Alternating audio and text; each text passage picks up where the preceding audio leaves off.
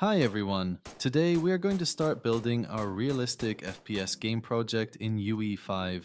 We will go one by one and I will explain everything so everyone can keep up with the tutorial easily.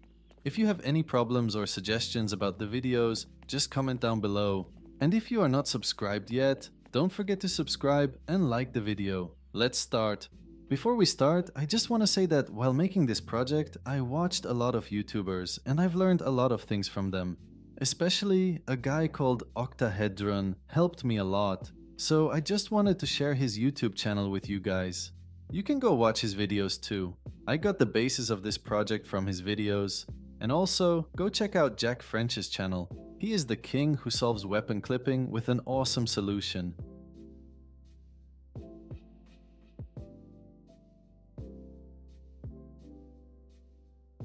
So we are creating a first-person project. We are going to use blueprints, and starter content will be enabled. We name our project, then hit create.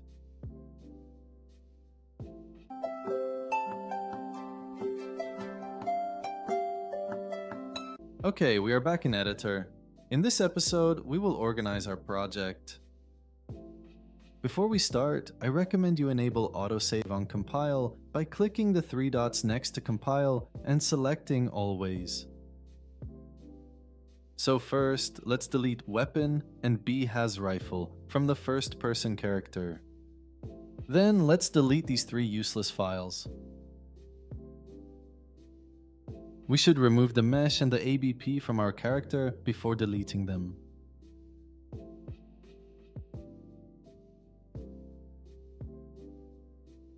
Now let's delete all starter animations and ABP.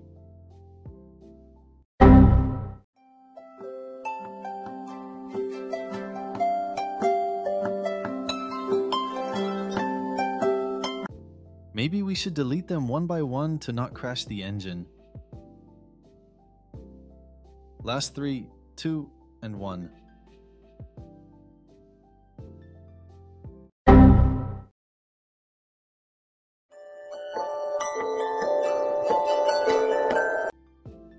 After we delete them, we should also delete the character mesh. But now, we will just delete the folder and create our own.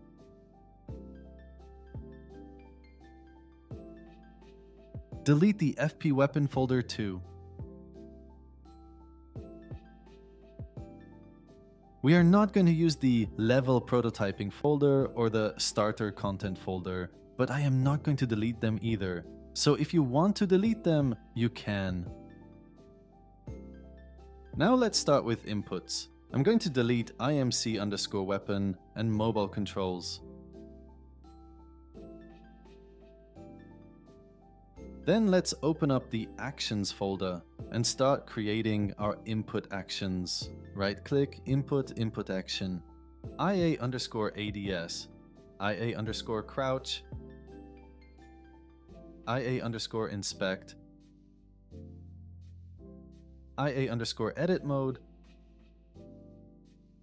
IA_reload, and IA_sprint. And now we are going to set the triggers for the IAs. IA_ADS, pressed and released. IA_crouch, pressed and released. IA_edit mode, pressed. IA_inspect, pressed. IA_reload, pressed. And IA_sprint, pressed and released. Now let's bind keys to IAs. Shoot, left mouse button. Crouch, control.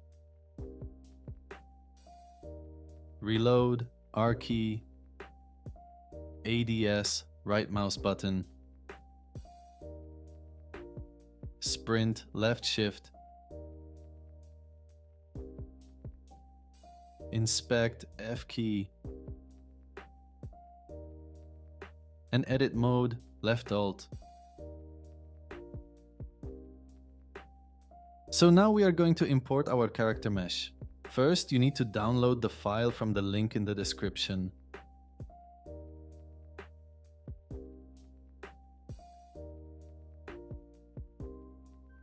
Then go into Character and Mesh. Then drag the FBX file to our character folder in Unreal Engine. By the way, the character we are importing is also using Unreal Engine Skeleton, so you can use animations from UE Marketplace too.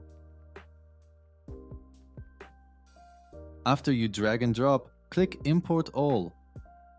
You can close this tab. This is not an important warning.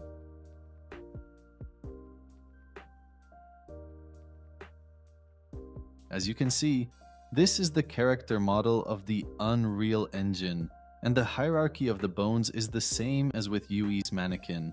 And because this is a free character model, we are going to use it in this tutorial. But if you have another one with the UE skeleton, you can keep up with the tutorial with it too. Now let's create the animation blueprint for the character model we've imported. Right-click, Animation, then Animation Blueprint. And from the opened window, we should choose sk_mannequin arms. And let's name it ABP_first person character. Then we drag and drop the animations from the file you've downloaded. After you drop, you should choose sk_mannequin arms for the skeleton and click Import All. And now we have all our animations in UE. These animations were fully made by me, so they are not perfect. But also, if you want a tutorial for making animations, you can comment down below. Now let's go back to the content folder and create a new folder called Audio, and then create another folder called Footsteps inside the audio folder. Then drag and drop the audio files from the file I've shared with you. After that, let's create the sound cues. Right-click, Audio, and Sound Cue. Walking footstep _cue, jump footstep _cue, and land footstep _cue. Open these three cues, and after that, select all the audio that has concrete in its name and drag and drop them into walking footstep _cue. Then select these audios, right-click, and search for random. From the output of random, add a modulator. Lastly, set the volume multiplier to 1.5. Then drag and drop the jump audio to jump footstep _cue and add a modulator. And do the same thing for the land audio to land footstep _cue. Then you can close these three tabs. We are back in first person BP. First, we are going to add a new scene component and name it FP_root.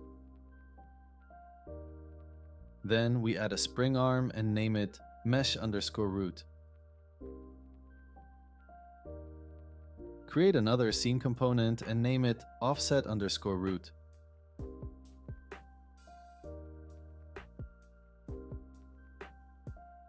After that, we drag and drop our first person mesh into offset_root. Make sure the hierarchy is the same as yours. Now we are going to create another spring arm. Call it cam_root and drag and drop our first person camera into it. We are not going to add anything else here, so as I said, make sure the hierarchy is the same as yours. Let's go to our capsule component and set the capsule radius to 36.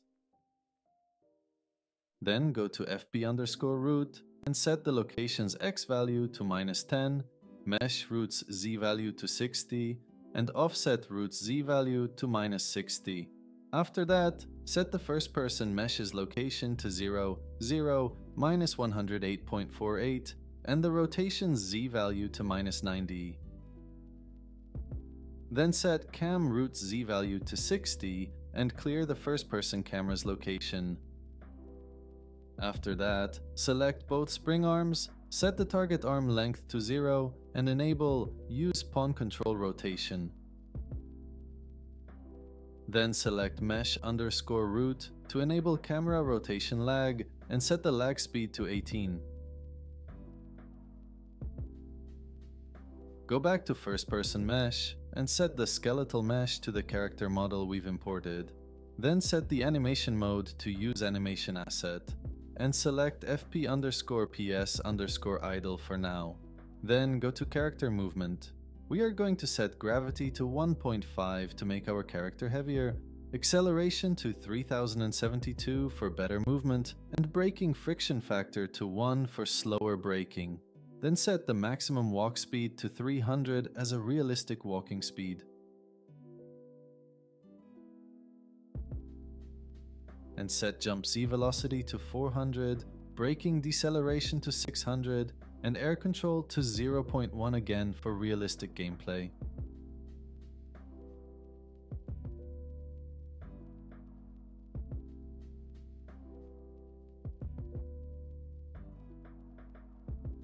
And this is it for today's episode. We organized and set up the basic things for our project, and also we finished the boring parts. In the next video, we will start creating our procedural animations. So goodbye for now. Don't forget to subscribe and like the video, and if you have anything in mind, just comment down below. Have a good day.